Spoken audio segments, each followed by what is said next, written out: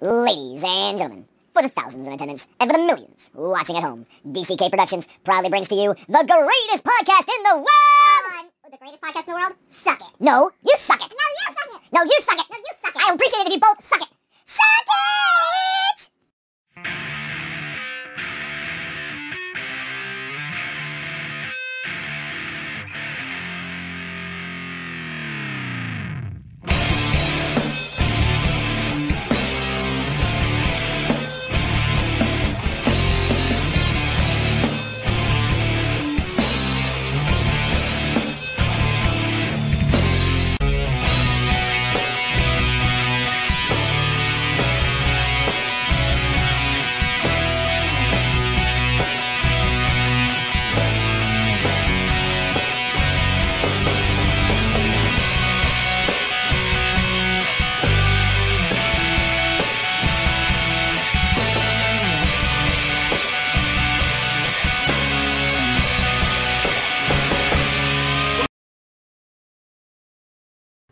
And welcome everybody to Suck It.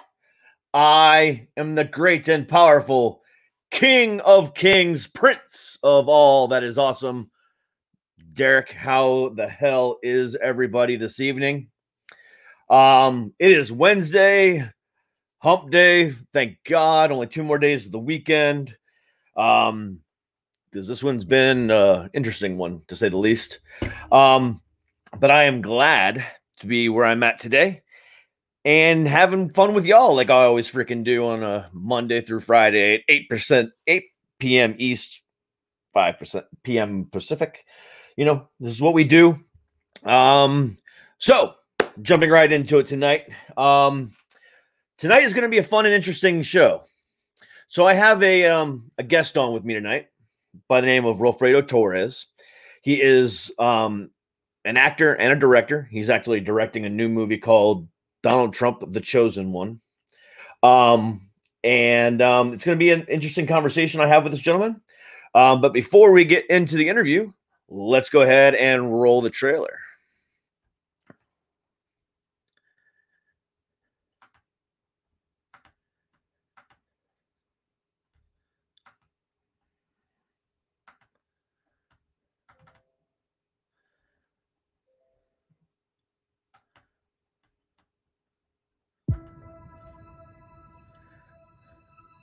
The coronavirus is killing millions of people across the planet. But COVID-19 has infected our world in a much more sinister way. It has turned criminals into more merciless killers. But now we have the cure. The secret will be revealed on October 4th, 2020. I will not be impeached. I will be reelected in 2020. We must eliminate all of our enemies. I grew up in Brooklyn, New York, at a time when violent criminals had rules. But now the rules have been broken. Times have changed. I will implement my own laws by creating a secret weapons division to eliminate all criminals once and for all. You are a leader. You have been chosen. It is time to implement Operation Mindset. I had predicted that the world was coming to an end within the next 12 years. The epidemic of the coronavirus is one of the ways the world is coming to an end, and the time has come. You better start talking. What would you like to know? Everything. Start from the beginning. This is Benjamin Dawkins with 93.1 FM. The coronavirus continues to spread throughout America and the rest of the world. Who else was involved? The government. Now you got my attention. We know who's behind it. I need to find who did this. And I need your help. What are you gonna do, Frank? You gonna kill an FBI officer? I know one man that will restore back American values.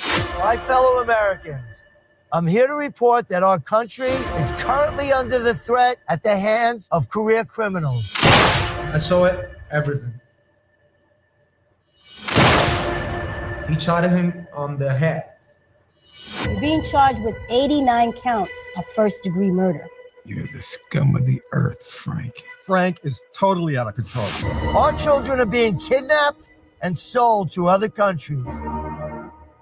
This new president, Donald Trump, is killing our business. 3, heading north. I've approved Operation Mindset in the United States. He's a cop! He's a cop! Oh.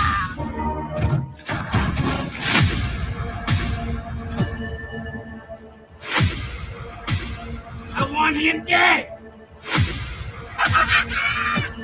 I need to make you all aware of the danger that you and your children are facing. This is a war against the devil soldier. We shall protect the innocent. We shall protect the weak.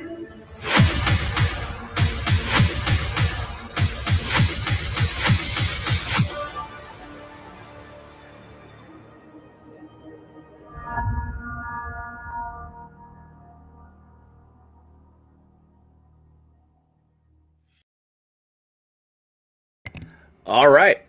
And that is the trailer for my next guest who's coming on, who directed this movie, who's also acted in this movie. Please welcome to the show, Wilfredo Torres. Thank you very much. Hey, how are you? Thank you, buddy. Thank you for having me. Hey, not a problem. It's my pleasure. So let's just go right into it. Tell me about this movie. Well, the this particular project was kind of like a work in progress. Was a group of aspiring actors trying to figure out if we can put a decent movie together here in Central Florida.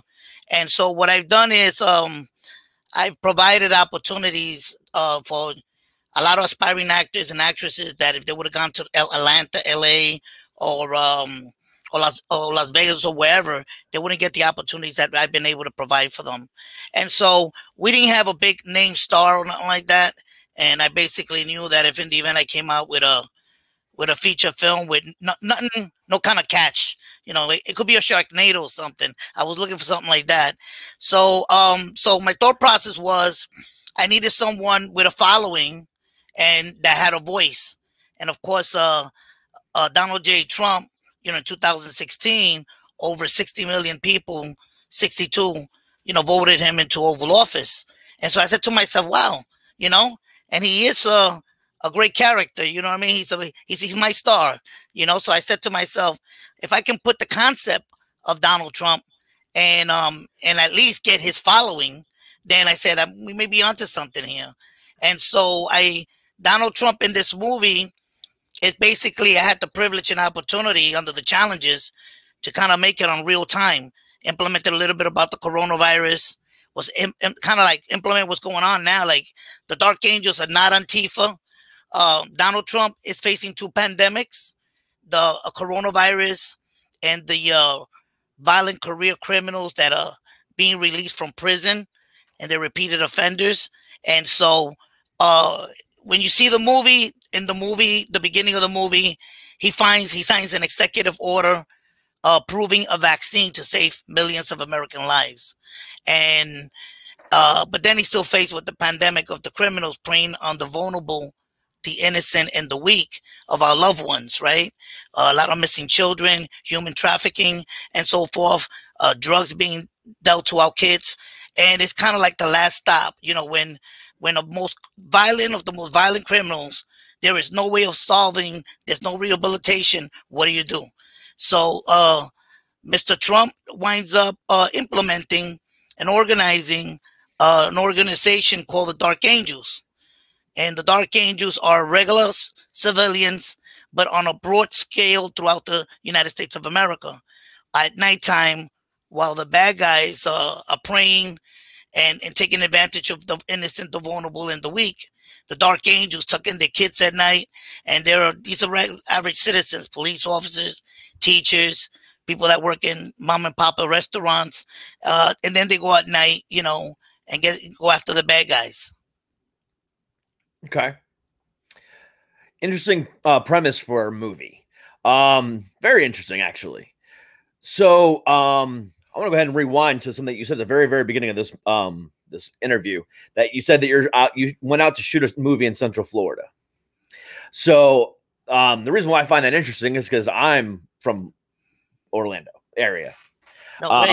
So I only moved to Virginia 4 years ago, but I spent most of my childhood and most of my adult life. I moved there when I was 7 from Ohio, and I lived in Altamont Springs. I lived in Sanford, Longwood area for my entire life, pretty much. And what made you decide to do this there?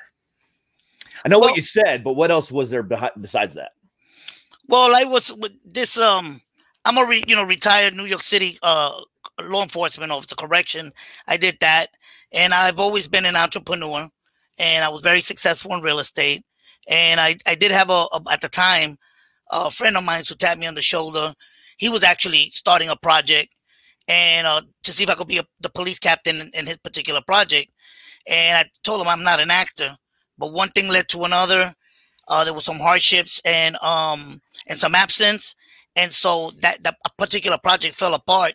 And so I felt bad for the group of the aspiring actors and actresses that had invested some time into putting something together. So I picked up the torch from scratch, and we came up with this, kind of a concept of movie. Okay, gotcha. Okay, so I guess the first thing I'm going to ask is because, based on me, being who I am, I'm a character. I'm a huge character. And I'm also one of those guys that doesn't pull punches. So I'm going to ask you first and foremost, is this movie a caricature of what you think Donald Trump is, or is this an actual movie that is for Donald Trump? That's very interesting. My overall concept was, when I got Trump into the movie, at the time, starting from the very beginning, I said, I don't have The Rock. I don't have a Joe Pesci. I need someone that's going to flame up and he has it. Okay. He's very talked about. He's very popular. So that was the initiative kind of a concept. And so, kind of like I wrote it with what his character is in real life. He's pro, firearms, to protect your Second Amendment, the right to bear arms and things like that. He kind of does things his way. He's like, he's not a political kind of a guy in his own way. He does it his style. And so I kind of wrote it in that track. Okay. So, I got what you're saying. But again, is this movie pro-Trump? Did you write it from an angle of that? Right. I guess you can say that. Yes, absolutely. For the reasons that he writes an executive order approving the vaccine to save lives. He implements actions to stop the repeated violent criminals from hurting our loved ones and so forth. And in this particular movie, there is where he's going for re-election, and he winds up winning by the majority of the vote. Okay. So I take it you are a Trump supporter then. I'm in between. I'm not involved in politics as far as Democrat or Republican. I'm not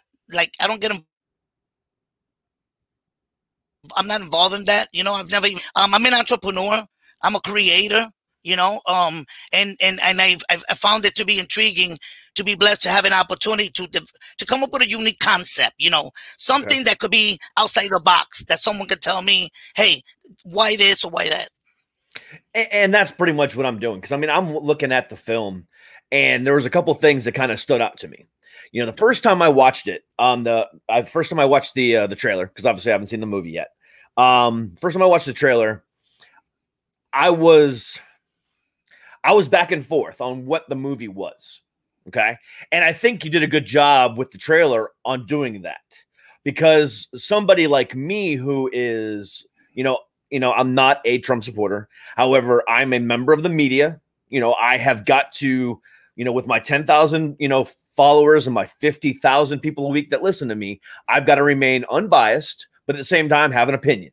So I watched this movie with an open mind and open head, and I went into it looking at it going, okay, what is this? So I watched it 2 or 3 times, and there was a couple things that stood out to me. Number one, the casting choice as far as Donald Trump goes, because that gentleman is a little bit, I'm not trying to say anything negative about the guy. But he's a little bit bigger and a little bit more, he doesn't fit the normal. He kind of looks like a cartoon version of Donald Trump. And then number two, just like the whole idea of stopping criminals and, the portrayal of criminals that look, from my viewpoint in the movie kind of reminds me of what the whole Black Lives Matter movement looks like. So I'm kind of, so I was kind of thrown for a loop. I was really kind of torn about this. So what were some of your reasons behind the direction and stuff like that, behind, the things that you went with in the movie? Sure. Exactly what you're expressing is exactly what was intended, right? If what I've come to realize is if I would have navigated this particular project towards pleasing one side or another of an audience, we would have not had a verbal conflict or dialogue, right? And so my idea was to turn around and throw the trailer out there where it's somewhat really kind of confusing and you're trying to figure out, just like you said, pick out, is it this, is it that, what is it? But we are coming out with a teaser, and that's coming out really soon, and that'll put the nail kind of like on the coffin, the direction where it stands. Gotcha. Okay. Yeah, because like I said, it just stood out to me in almost a satirical way. But at the same time, I was like, it looks really serious. It could have gone either way. It almost reminds me of something like my brain would do. Because I'm a giant. I love messing with people. I'm a stand-up comic, so I love messing with trolls. I love doing all the fun stuff and messing with people. So it reminds me of a movie that I would make, where I would make everyone think that this is the greatest Donald Trump movie ever, and at the end throw them the greatest swerve ever, and kind of make them go, "Aw, man." So that's what it kind of reminded me of. I was like, okay, I can kind of do this. So I was kind of, and that's why when I got the opportunity to interview you, I was like, okay, I don't care if this guy's Donald Trump or not. I don't care if this movie's for Donald Trump or not. But I want to know, what the idea behind it was. And I was excited to talk to you just because of the fact that we can have a debate about it, because again, I've been having friends and fans text me all day and, message me all day, ask them this, ask them about this, So I've gotten a lot of dialogue from them because they've all watched it a couple times and they're all kind of like, I wonder what's going on here. So I'm going to ask you a couple fan questions real quick. Okay. So this one comes out from another woman that's in Orlando, the Sanford area. And she wants to know why in the trailer you put a screenshot, a graphic that says movie of the year. This is the way I look at it. That's our doing as a group that puts so much effort and hard work. A lot of the aspiring actors and actresses have put a lot of time. They volunteered and they put a lot of really strong effort. So to us, that is our wearing. That's our pinning ourselves kind of a thing. It's not for the world to agree or disagree. One of the most beautiful things that I'm able, in the position that I'm in, is that I'm, the sole proprietor of this production. And so I don't have to please. I'm not with Disney. I got to go to the board. I got to ask permission. And I got to prove it, please anybody, So I got you. Okay. No, that's a good answer. So basically you're looking at a perspective from you guys in the cast. Right. That's how we feel. Okay. And then if I can further elaborate on that real quick. Go right ahead. One of the things that I do feel proud of at the end of the day, whether people agree or disagree or whatever, we're the first one to come up with a feature film, and this year, because due to the coronavirus, we were able to close the doors at the right timing. It was perfect. But with the concept of the coronavirus is number one, and the first that I know of Donald Trump movie that has not been made, not a feature film like this. So I think that's outside the box, and we find that distinguished and unique. Okay. The next question asks this. It's not a whether or not you are for Trump or against Trump in this question. It's just a matter of your perception of things. Do you feel Do you feel that what he's trying to do in the movie he's capable of as far as the stopping crime?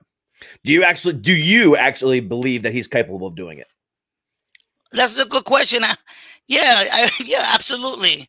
I believe that if he can have his way, he would take a leadership role on anything that he does, and that's why I kind of guided it that way. I kind of shot it in a way that's his style. That's the kind of human being he basically is. If he believes in something, he's gonna do it unless he has all kind of levels of forces that will stop him. But other than that, I believe he would do it. Okay. The method that you chose, again, these are all viewer questions that I got today. Sure. So these aren't mine. So the next one I got was, hold on. This is a kind of interesting question. Hold on. Let me reread it again. Okay. Oh, the method that you chose, the whole, because, I'm going to go ahead and rephrase it because the way they worded it doesn't sound right. So it sounds to this person that, looking at it from that point of view. So you said that you picked, the whole, the idea of, what was the name of the group again? I'm sorry. What do you mean? The Dark Angels? The Dark Angels. Excuse me. Thank you. Yeah. So the Dark Angels, are kind of like some of them are ex-military, some of them are police captains, like you said, or they're civilians. Right. That are, fighting crime across the country. So right. It looks like from my perspective and this person's perspective, because I didn't look at it like that at first, that it's almost like vigilantes taking on crime, but almost so it's almost like a comic book type of scenario where this group of vigilantes just kind of takes off. I mean, was that something that you were kind of going for? Absolutely, yes. The idea in this movie, when people look at it, this is not of the average criminal, someone who stole a bike. And what you're gonna see in the movie is some of the most heinous, unfortunately, crime that even if you're not for guns or taking someone's life and so forth, but someone kicking your door down, a home invasion, and just throwing killing your family in front of your eyes and things like that. What do you do with these people? Like, what are you really doing? And so, me, I'm a retired law enforcement officer. I worked in correction for over 20 years. And I know how the criminal mind mentality, the way it thinks. I used to walk around behind the jail cells and listen to their conversations. And so whatever they could get away with, they would try to do their best to get away with. But I've heard it, I've seen it, but people have basically no idea when someone is like how do you say that? I call them like the devil's soldiers that hide themselves within the human flesh. Okay. First off, I do want to go ahead and say thank you for your service, for doing 25 years in corrections and law enforcement. In this day and age, with the Black Lives Matter movement and all this other stuff, police officers are definitely looked down in a certain way. So I don't look at that like that. I just, believe, it's a few bad eggs that did a few bad things and so on and so forth. And, whatever the case might be, I still have a lot of faith in the correction system, to a certain extent. So I want to say thank you for that. Okay, thank you. All right. So my next question, actually comes from your website. It's not directly movie related, but kind of is. So, somebody wanted to know, according to your website, you ask for investors, and right. that you're stating that you'll receive 100% return on an investment. Right. So how can you guarantee that? No, there's not a guarantee. If you got to read the fine print, because it's a non-recourse investment. Okay. Okay. Okay. Yeah. So what happened? That's all stipulated, right? How do I get these numbers from? Well, I get the numbers.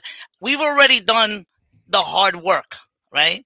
I've invested approximately $200,000 into the project of myself, my pocket, right?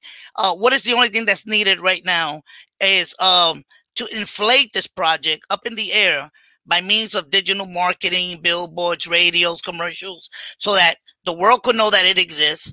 And even if it's that one side, whoever, if they're going to be the Trump supporters that will support the project, there's a very then good chance that they'll turn around and rent the movie at the $9.99, for the 24-hour period, and so that's where that comes from. And now the reason why if this takes off, then because I'm counting it off that if let's say even 60 million people rented the movie, right? Hypothetically, that's over $350 million, and if half of that, that's seven like that. So that was my concept.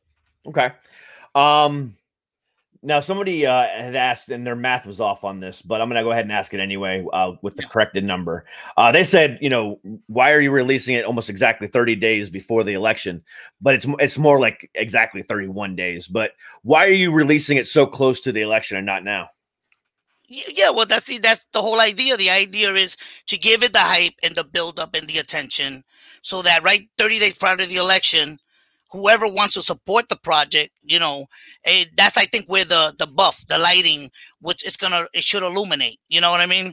If you do something today, 3 days later, people forget about what you did. You know what I mean? It's totally irrelevant. So I've been leaving it on its own to market, but I got other ways of where as we get closer to get it out, out there on the market. Okay. Now this is me, not them. So, with that answer and everything we set up to this point, again, my perception, just a question. Again, just an honest debate. It sounds to me like that this movie is going to do one of two things. It's going to piss off a lot of people, or it's going to make a lot of people really happy. And I think, just from the tone of the trailer, that it's going to piss off a lot of the Democrats and it's going to make a lot of the Republicans happy. Releasing it so close to that deadline, basically to the deadline of the election day, could cause a ridiculous amount of controversy. And I'm looking at it now that you've said that, that was your whole goal, right? You wanted that stirring. And then even now you're kind of like, when you're saying stirring, you're right. The stirring in the fact of numbers that it could, you know what I mean? To actually reach to those supporters that would be interested in renting the movie. Yeah, absolutely. Okay. Because what's the word I'm looking for here? So, because like with some of your answers that I was asking you, whether you're for or against Trump, or whether it's a pro-Trump movie or whatever the case might be, it sounds like you're staying away from that answer for the sheer fact that you don't want people to have, to know what your opinion truly is. Therefore, you can kind of, do what you're trying to do best, which is make a name for yourself with the, or make a name for the people that you have in your cast. And try to help them build them up without giving too much away. Do I kind of hit the nail on the head with that? Yeah, I think you definitely have some justification in writing what you're saying. It's automatically, because what I've done it gets automatically dragged into a political sense. Come on, what's behind the wall kind of a thing, right? And what's behind against the wall is I'm a filmmaker, I'm an entrepreneur. I want to make a lot of money. I chose Trump because I didn't have that Rocky or that main star. He has a huge following. So it's my marketing strategy to turn around and get it to navigate in the hands of those that are willing to support it, so that me and my company could do well and move on to bigger, better things in life. Okay. No, that makes a lot of sense. It really does. All right. So next question. Where'd it go? I asked that question. All right, I think that's all of them, or some of them that I took away and reworded. So did you model? This is me now because I'm done with them. Some of their questions were just stupid. But did you model the Dark Angels against any particular group or anything like that, or was that strictly your own vision, or was it something that kind of sparked that for you? Well, the whole baseline concept, and in this particular project, Donald J. Trump stands for humanity. And that's, it's what's challenging is what I'm getting across from a lot of people is the separating from fiction and reality.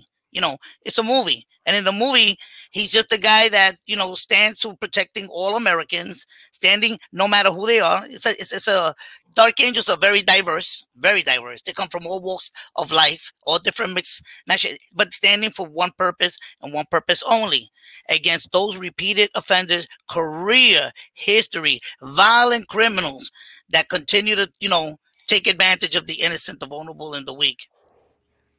Okay. I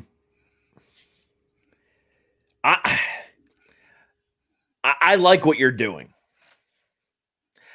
I like what you're doing, and it's it's intriguing me because, again, like I said before, it reminds me of something that I would do, and it's interesting how you're putting all this, and I'm more intrigued now than I was before, because I think the questions that I'm asking you with the answers that you're giving me are raising more questions than they're giving answers.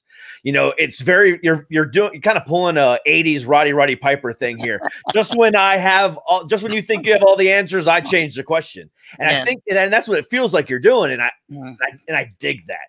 I really dig that. Because now you got people leaving this interview, sitting there thinking, what the heck is this? What really is it? And you're giving a lot of synopsis, and you're telling them what it is, but at the same time you're making them question what it is. And it's interesting. I like where you're kind of going with this. Thank you. So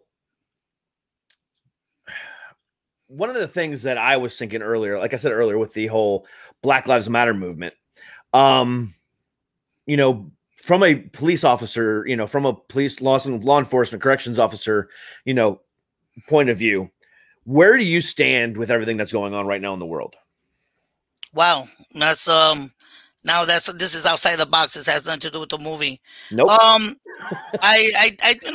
bottom line is I do believe that, changes do have to be implemented without a doubt.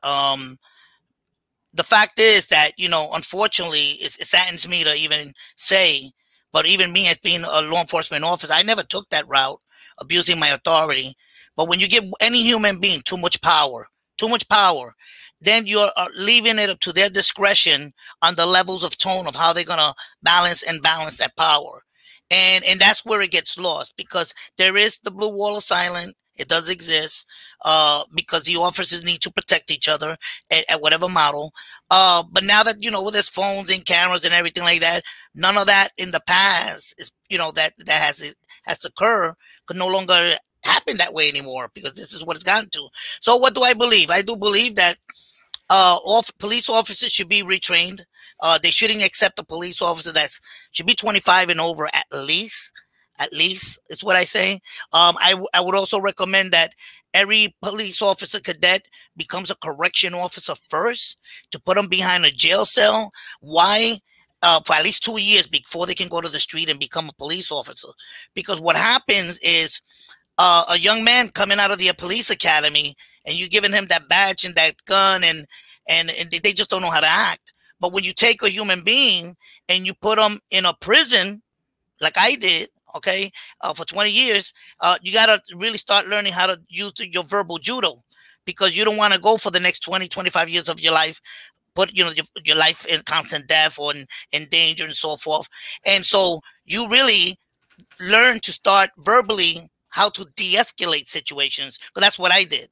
And a lot of the officers would be surprised why, I didn't have a lot of fights or problems on my floor. We used to have 2 officers responsible for 120 inmates.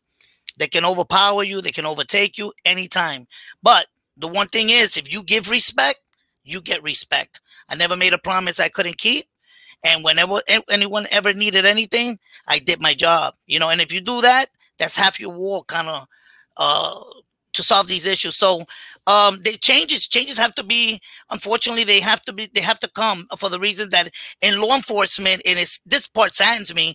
When I was a kid growing up in Brooklyn, I remember when the cop used to walk the beat, and talk to the the community and the people, and the people would protect those officers that did that.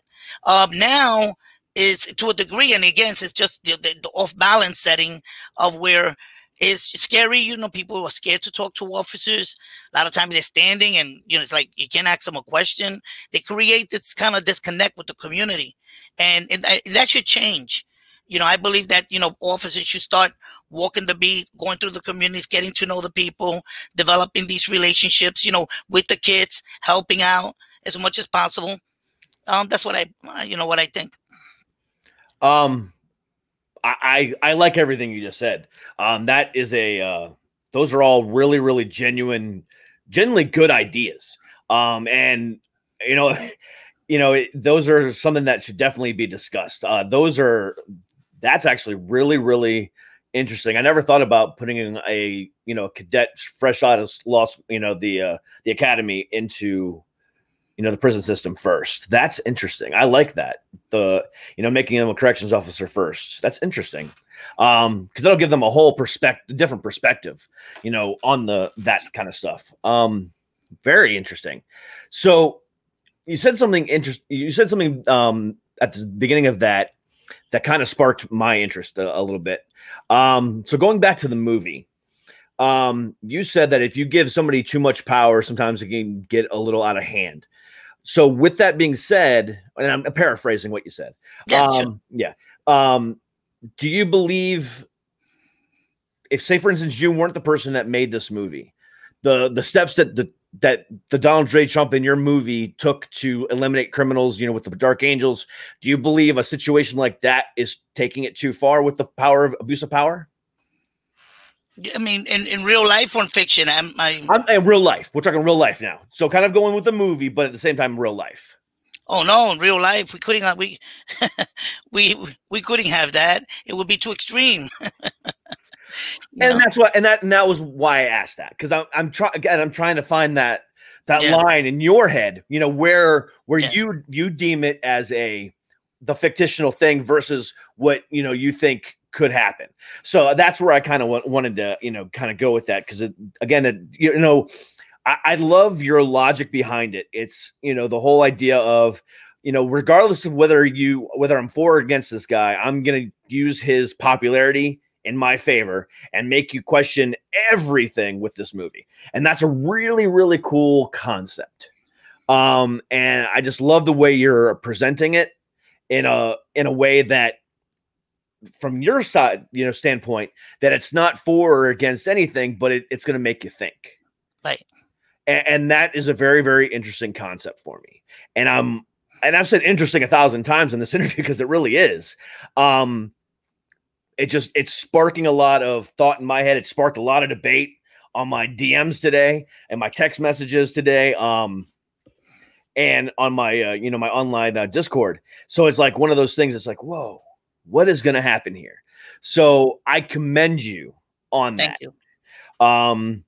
Because, I think anybody else that would have made a film like this would have come on here preaching the name of Trump and talking about how, well, make sure you vote for him on November 3rd and, blah, blah, blah, blah, blah, and I like the way that you're not taking sides. And then when asked about real life, you're like, I know this is too extreme. I know that this is, not the way it needs to go. And I like that, because you're basically telling us, hey, that this is fiction, and you don't want him to ever implement something like this, but but you're willing to use your creative thinking to make people think that it's possible. Yes.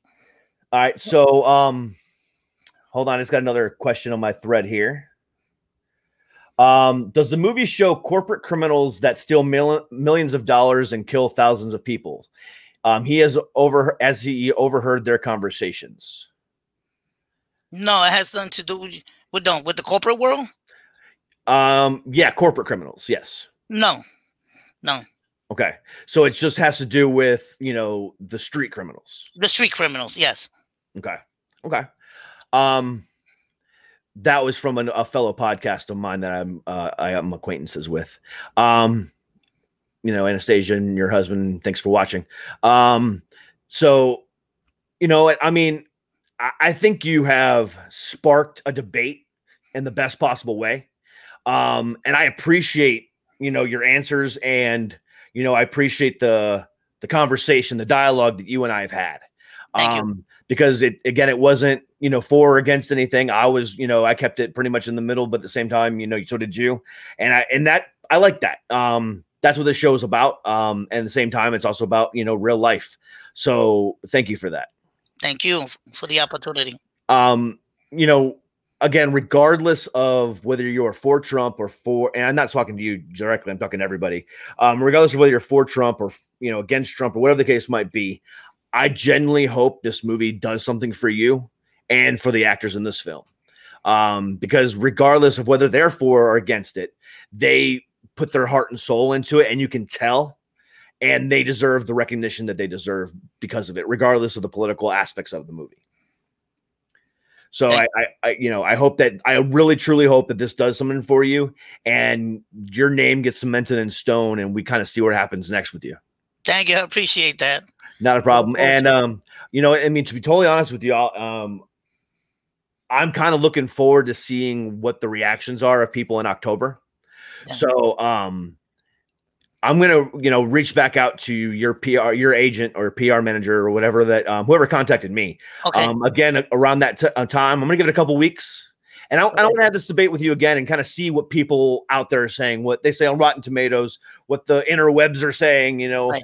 I want to see what their reactions are, and then kind of have this chat with you again in 3 months and kind of see where it goes. Cause I mean, this is going to be interesting, and I'm really, intrigued by it. Thank you. And Derek, I just want to make a mention, just to add, it's funny because I'm sharing your thoughts with me, and I think two kind of brains think alike, because you made a mention, you kind of think the same way. I got family members, I got loved ones, I'll tell you straight like it is. They don't agree with me. They didn't want me to do certain things, and if I would have gone that route because I'm trying to divide and please, I would have never came to this beautiful. I find it taking the good out of it, where I'm here before you calling me and providing me with an interview because somehow or another scratches the brain somehow. But I've had, my own family members telling me, oh, well, I can't share the trailer with a particular party because they don't like the individual. They don't like who you have. So I said, look, I made a project. The project, once I threw it out there, I'm ready for all the knives, the stones, the bats, the crowbars that are going to come at me. It comes with the territory. So I tell my sister and I say, look, then say, if you don't have to say nothing good. I asked my own sister, how do you feel? Well, I feel like this and I don't like this. Well, share it and tell your friends that how much you don't like it, and then let's start that kind of snowball there, and so that's what a lot of my friends are doing now. They're saying, and it's working. So the trailer, I'm excited. I mean, in under 2 months, it's gotten approximately over 13,000 views, and it's just the beginning, so, I'm waiting for things to get closer, and I think hopefully it'll soar up. I'm hoping. Yeah, and that was another thing too that I want to go ahead and say to my fans and my listener base. Thank you very much for your questions, and thank you very much for not trolling with the questions. These were genuinely honest questions, and the few troll questions that I just kind of threw away were no big deal. But the 95% of them were just legitimate debate speaking questions, and I commend them. And I commend you thank you for taking the time to actually answer fan questions versus just me babbling for 45 minutes. Anytime. Absolutely. So I'll definitely be reaching out to you again in the next few months, because I definitely want to have this conversation again. Thank you, Derek. After I see the movie and after I, let other people see the movie, because I want to see what they're saying as well. Because this is a good topic to have, especially 4 months away from a major election like this. I appreciate you. Thank you, Derek. You're very, very welcome, Wilfredo. I wish you nothing but the best, and thank you very much again. Okay, God bless. Thanks. You too. Have a good one now. Bye. Bye-bye. Guys, I'm still confused. Again,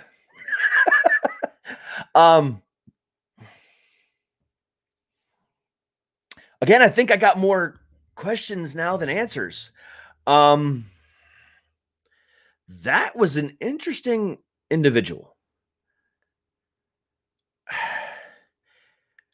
because like I said at the beginning of the interview, you know, it looks like something that I would do, and just turn into a giant troll just for my own personal benefit, my own laugh. And I'm actually in the process of writing a movie that, you know, may or may not do that. I don't know. But the thing about it is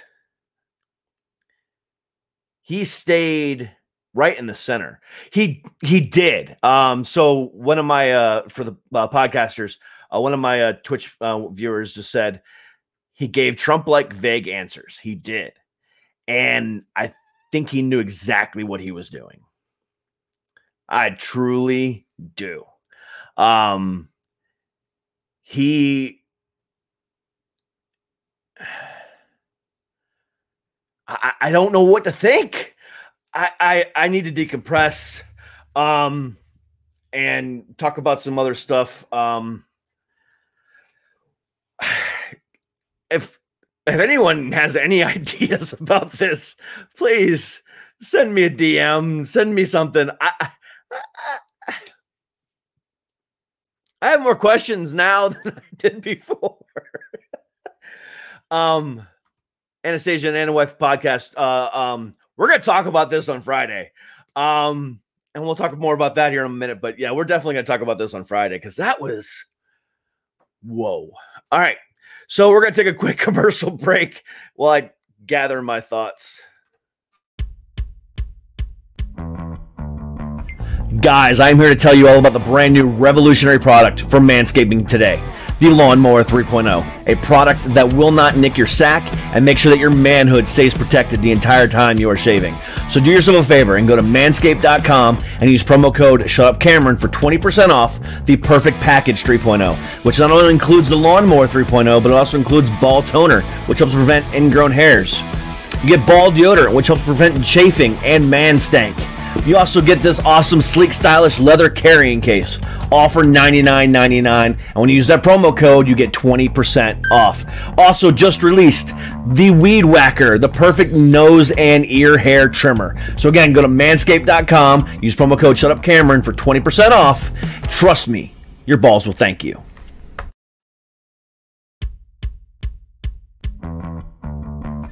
Guys, ever wonder how I get this manly beard looking so good? It's all because of Viking Revolution. And at Viking Revolution, not only can you get some great beard balms, but you can also get some great beard oils, as well as some awesome quick shower pads, which helps prevent you stanking up after the gym. Also, these great wet wipes, which help prevent, stanky after going doo-doo. And also some pomades and some other great products, all at Viking Revolution. So do yourself a favor, go to dcproductions.com/sponsors, click on the banner, and get yourself some of these great products. Viking Revolution. Join the revolution. All right. So I had a moment to think. So one of the questions that was asked, and by the way, thanks for everyone who submitted questions. I asked him, did he write this in a comic book way to kind of show that vigilantism in a fictional world can be taken on in a whole other way, very comic book like. And he said that was the whole idea he was going for. So I'm sitting here looking at my Spider-Man, my Captain America and my Avengers symbol, and my Iron Man, and all the stuff that I have in my nerd cave here. And it makes you think, it really does. Because,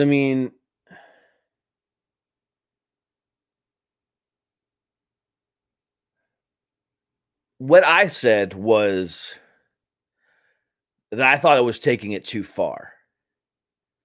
And I said this before, and I talked to you guys about it before, and I posted on, I hadn't posted about it. But I'm saying it now. And, he even said it, that it would be too extreme and taking it too far. But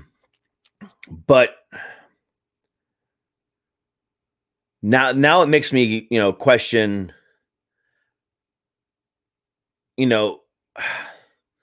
was this his own version of like the Avengers? taking on the Sinister Six or taking on Thanos, or is Donald Trump Thanos? Killing a bunch of people to save the rest? Is this a tie-in in a way that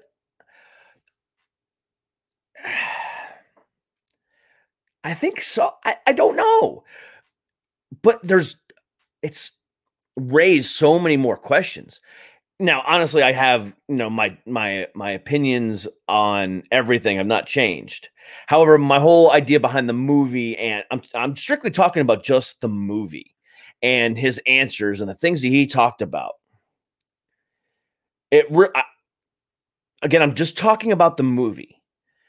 I'm not talking about real life, because again, I don't want that to happen in real life. Now, do I want the Avengers and Spider-Man to happen? Yeah, because I want to be fucking Spider-Man. I got Spider-Man on my wall. I got Spider-Man on my shirt. I got Spider-Man everywhere. I got a little baby Spider-Man over there. I got Spider-Gwen over there. I got, again, nerd crazy. But it's making me really think about what this movie is. And I haven't in a really long time said to myself, what the fuck about a movie? Not since 2-3 years ago, that weird fish fucking movie, whatever that was called, the one that won the Oscar. I don't even fucking know. That one made me go, what the fuck is this? But no, this one's making me go, what the fuck is this, in a very odd way. And I want people to see it, just to say they've seen it, and because I'm hoping this sparks controversy. Because I still don't know if this guy's for or against Trump. I still don't know if the movie is made on a realistic point of view, but in an extreme circumstances, or if it's really just a troll. And I think he did a really good job at, if it is a troll, I finally have been outfoxed. I have. Even if it's not a troll, I've still been outfoxed here. I guess being a corrections officer, a law enforcement officer for 25 years will give you those chops. And he even said he's learned to use his mouth and de-escalate things in a certain way. And now I don't even know what to think. This guy messed with my head. Again, strictly about the movie, not my political stance. Everyone knows how I feel about, Trump and stuff like that. And, the sickening shit that's going on in the world today. But yeah, the movie has got me completely up in arms about what the hell is he doing? Because it's interesting. Very, very, very, very interesting. Yeah, just damn. All right. So I had something to discuss here, and I lost it. Oh, I remember what it is now. So, speaking of Trump and company, they did a press release today, and a news conference today about let me pull it up, about education.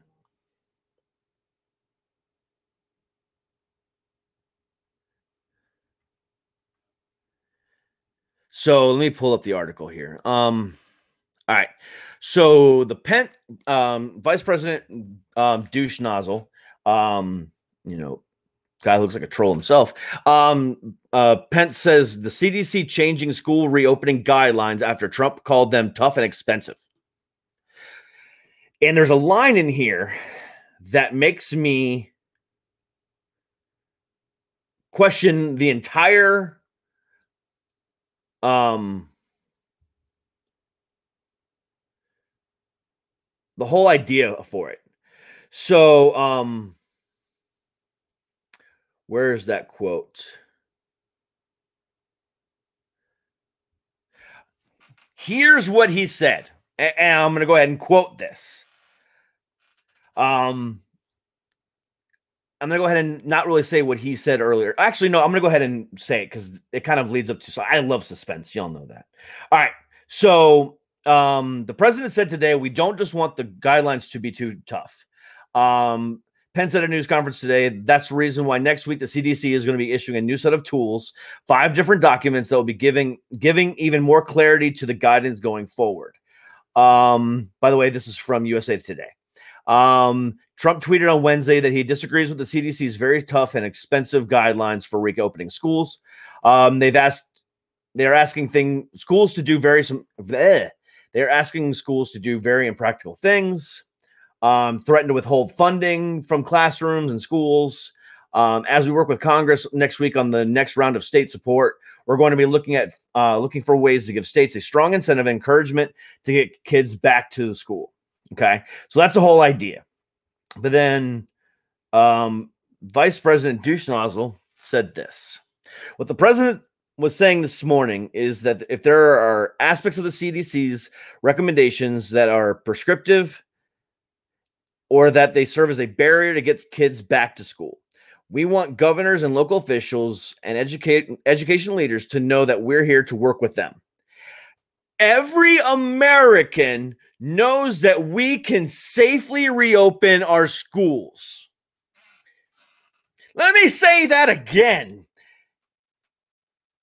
He said, and I quote, every American, not Republicans, not Democrats, not independents, not Tea Partiers, not every American knows that we can safely reopen our schools.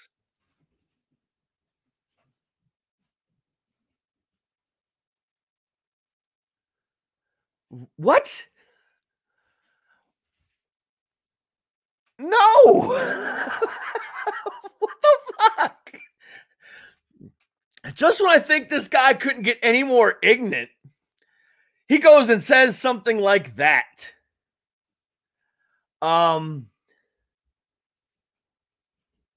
What? Every American, excuse me, every American knows that we can safely reopen our schools.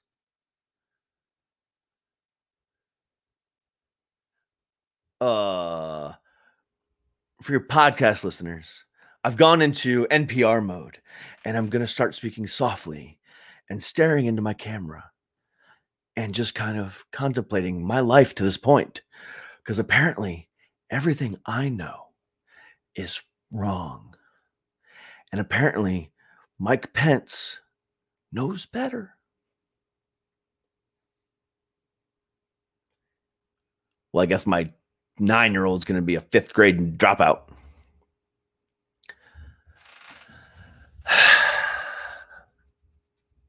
There's so fundamentally many things wrong with this comment. I mean, seriously. First of all, not every American knows that they don't want, no. And, you know, families are divided on this. So I'm looking at it from a couple of different ways. Number one, my wife is a teacher.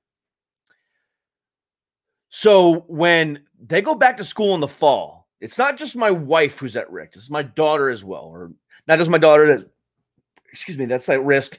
My wife is as well. My wife is as well. And I don't like that.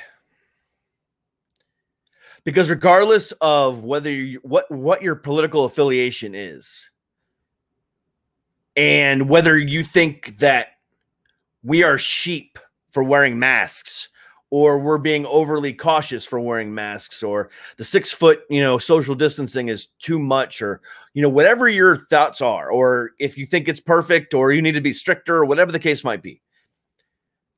I think every American knows, I would hope, that this illness is real. And it's not just something I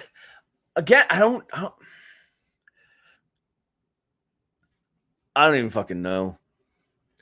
Guys, for the first time in existence, the great and powerful King of Kings, Prince of all that is awesome, you know, the King of Trolls, Derek, me, is speechless. Between the what the fuck is that movie that we're just talking about to this bullshit from Vice President Douche Nozzle, I don't know what's going on in the world anymore. The only thing I know is that my cat just ran into my freaking studio door. And now I think he might be as dumb as Pence. So here's, okay. All right. So real talk now. So in my county, where I live at in Virginia, they're talking about doing a hybrid model, at least for the first semester. So the first half of the school year. To where the kids will go to school for 2 days and then be long distance learning the other 3 days. Or parents can choose to have 100% distance learning. So it all depends on the parent at this point. There's no school in my district, in my county, that is allowing 100% school attendance right now.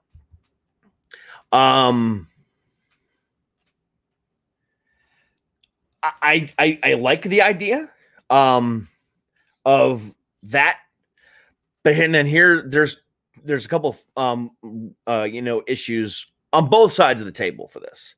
Number one, my wife is going to have to go to school. Maybe they haven't even released what the teachers are going to be doing.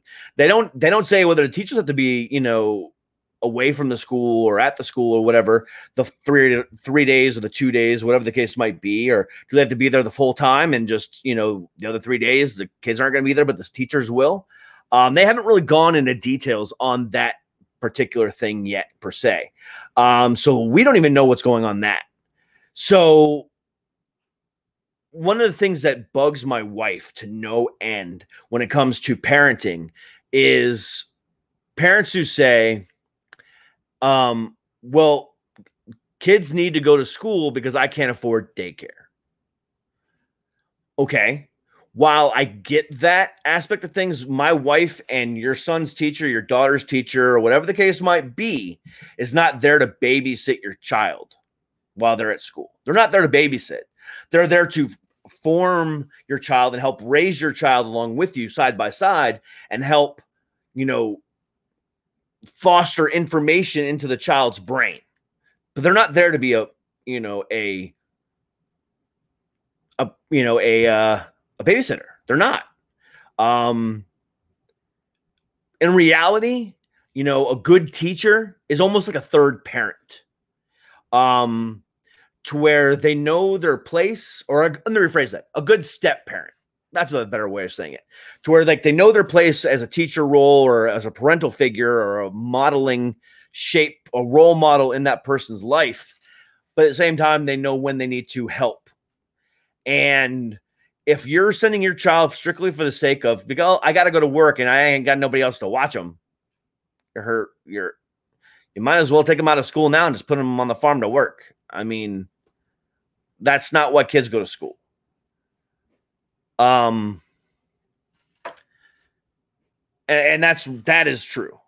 So, but at the same time, the true situation behind it is a lot of people do need the school system because of that. But not for babysitting purposes, for the fundamental things that the child needs. So there's a fly on my drink. So the 3 days, some parents have already been stuck at home. Luckily, some government offices have now switched to, long distance working, as well, working from home. So they've been able to been there for their kids, but at the same time, what happens in the fall? So there's a lot of unanswered questions. I mean, reality is the school system is needed in some capacity for that piece of, thing. Because I think my cat just died. But if you follow what I'm saying. So if it wasn't for, me having this and everything else I have going on, what will we do with our daughter come the fall? Because there's no way that we'll be able to afford daycare or anything else like that. Yeah, I'm making decent money with what I'm doing right now, but not enough to be able to afford that. It's expensive. It's upwards of like $500 a week. But luckily I can be home with my daughter. Now, I'm not a teacher. I'm a stand-up comedian and a podcaster and a troll king and graphic artist and voiceover actor, and I'm kind of good with math, but not. You know what's fucked up?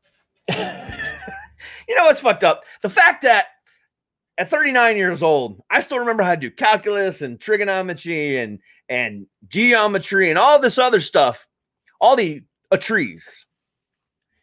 But basic 4th and 5th grade math, I have no fucking clue on. I don't remember any of that shit. But I'm going to have to help my daughter. I'm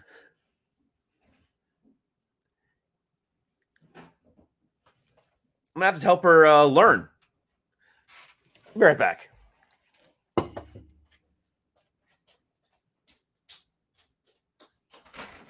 Oh, it's you. Jesus Christ. I thought it was a cat.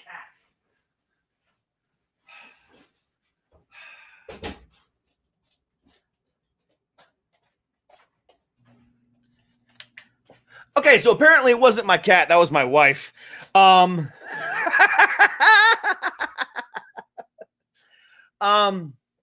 yeah, that's funny. I opened the door and just saw my wife sitting there breaking down boxes and picking up some trash. That explains that. But anyway, back to what I was saying. My wife is not a teacher. My wife was a teacher, not a babysitter. I am a parent, not a teacher. So it's where we're going is very confusing for me, and I don't even know where where we're going. And what we're doing here in Virginia is not going to be the same thing that they're doing in New York or California or even West Virginia or Maryland or Florida. Who knows?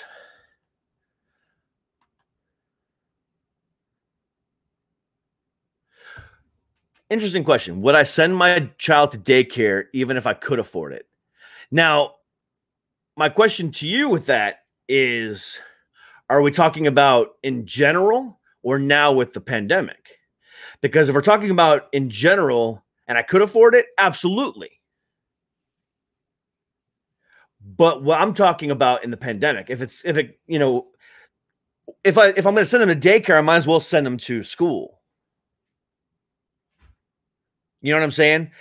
So I don't think it would be there's a point either way. No, absolutely not. I'm not going to send my daughter to daycare, just like I wouldn't want to send her to school. That's why I've been talking to my wife about, strictly doing distance learning.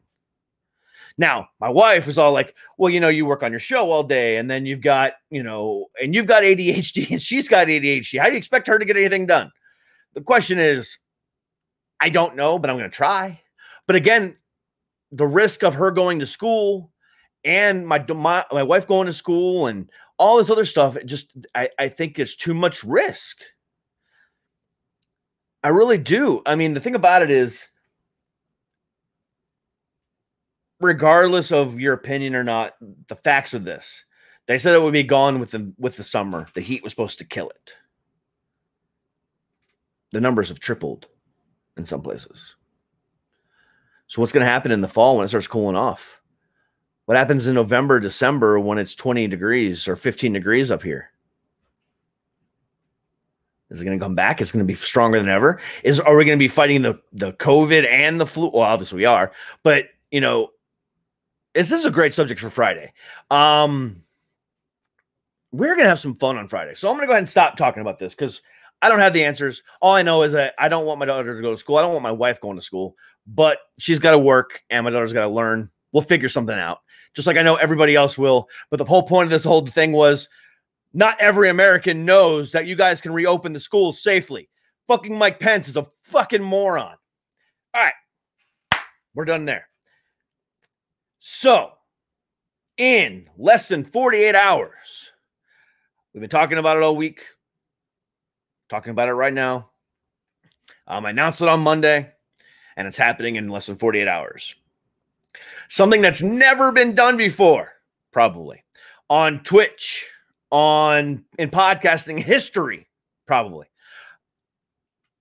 7 podcasts. 8 people. All on the same screen. Representing different cultures, representing different topics, representing different, places across this country and this continent. We've got podcasters from Canada. We've got podcasters from Georgia, from Las Vegas, from Washington, from here in Virginia. We've got podcasters from all walks of life. And we're just going to have the greatest show ever. So yes, I said Las Vegas. We're going to have the greatest show ever. So here's who's coming on. And if you haven't listened to any of their podcasts, please give a listen to at least one episode between now and Friday. The podcast we got coming on Friday is And the Wife Podcast, the General Public Podcast, Garbage Nation Podcast, Social Butterfly Podcast. Hold on. I'm losing track of everybody now. Where'd that damn graphic go you just posted, Anastasia? General Public Podcast, Garbage Nation Podcast, And the Wife Podcast. Oh, Two Girls in a Podcast, Social Butterfly Podcast. And after a month-long chill at home with her kids, being annoyed with life and being annoyed by me on a daily basis with text messages and phone calls, the long-awaited return, at least for one night, of Kat will be back on the show for one night only, maybe more, who knows? I doubt it. I'm trying, but whatever. Kat will be on the show on Friday with her Teachable Soul podcast, representing that. So 6 podcasts plus me, 7 podcasts. And then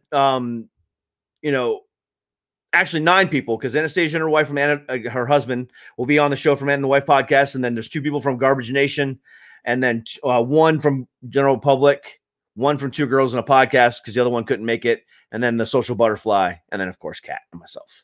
So 9 people on this screen that I'm waving my hands in front of right now. One place, or multiple places. One place live right here on Twitch at DCK Productions. It could go an hour. It could go 2 hours. It could go 3 hours. It could go 4 hours. We don't know. We all have our own separate opinions. We have our own separate, stuff that we talk about on our podcasts. And the Wife podcast is a very sexual podcast. They're talking about other things as well, but it's a very sexual podcast. While Two Girls in a Podcast, the lady that's coming on Friday, her name is Katie, is a very, religious, God-fearing person. So, interesting, could go there. General Public Podcast, that guy, Bam Bam, reminds me a lot of myself. He's very eccentric and crazy. And we all know why I love Kat, because she's just Kat. She is like a cat. She could be sleeping on you, and the next thing you know, just fucking out of nowhere, crazy. And Kat, if you're listening, I love you. But I'm right. And then, it's just going to be an interesting overall conversation. The Garbage Podcast people, Garbage Nation people. I've only listened to one of their episodes, and they're still a fairly newer podcast. So I'm kind of curious to see where that kind of goes and see how they fit into the whole equation. I picked podcasts, and I'm not going to lie, that are fans of mine. The ones that where every time I post something, they like it. Every time I post something, they comment on it or they share it. The ones that actually give a shit about me and the way I do things on this show are the people that I'm giving a shit about as well.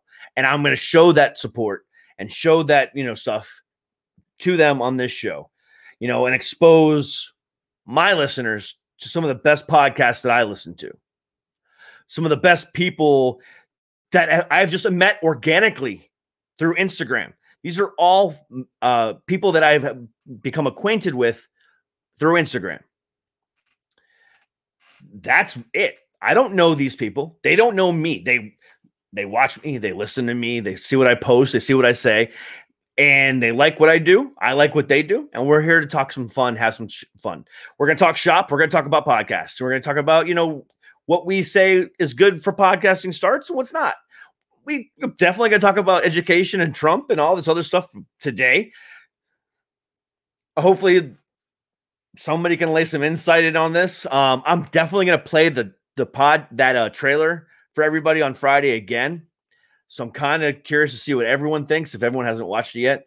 So Anastasia and husband, if you guys have not, you guys already watched the pod, tonight, but you'll see it again on Friday. Whoever else is, watching, you're not logged into Twitch and you can't comment. So whatever. But yeah, so it's going to be a fun fucking night. No celebrity guest. I specifically told my PR agent no guest on Friday because I want this to all be about us and have some fun. And it's going to be available, like I said, live on Twitch, 8 p.m. East, not 5 p.m. Pacific, and just an overall good time. It's going to be very, very, very, very interesting. A lot of contrasting opinions and a lot of good topic. So I hope you check that out. And, I hope whatever decisions you guys need to make as far as schooling goes for your kids, I don't have an opinion either way. I really don't. I just hope that you do what's right for your kids and not what's best for you. That's all I got to say about that. But from myself and from Spider-Man, from Captain America and the Avengers and everybody else in this glorious nerd cave I have for myself, I bid you guys adieu. Thank you very, very much. Regardless of your political affiliation, I would definitely check out this movie, Donald Trump, The Chosen. If for nothing else, just to get the conversation going. Because again, I still don't know what it is. I'm just as confused as you. I'm still speechless, even though I managed to keep up a conversation with myself for the last 20 minutes. Air 5. All right. But anyway, good night, guys. Have a wonderful rest of your evening. I will talk at you guys tomorrow. Tomorrow, Ben Milliken, another star of the new movie Mighty Oak that came out yesterday on digital. So we're continuing that theme from last week. We're doing it again tomorrow with Ben Milliken. Same time, same channel, twitch.tv/DCK Productions. 8 o'clock East, 5 o'clock West. Ben Milliken live on the show tomorrow. But until then, peace.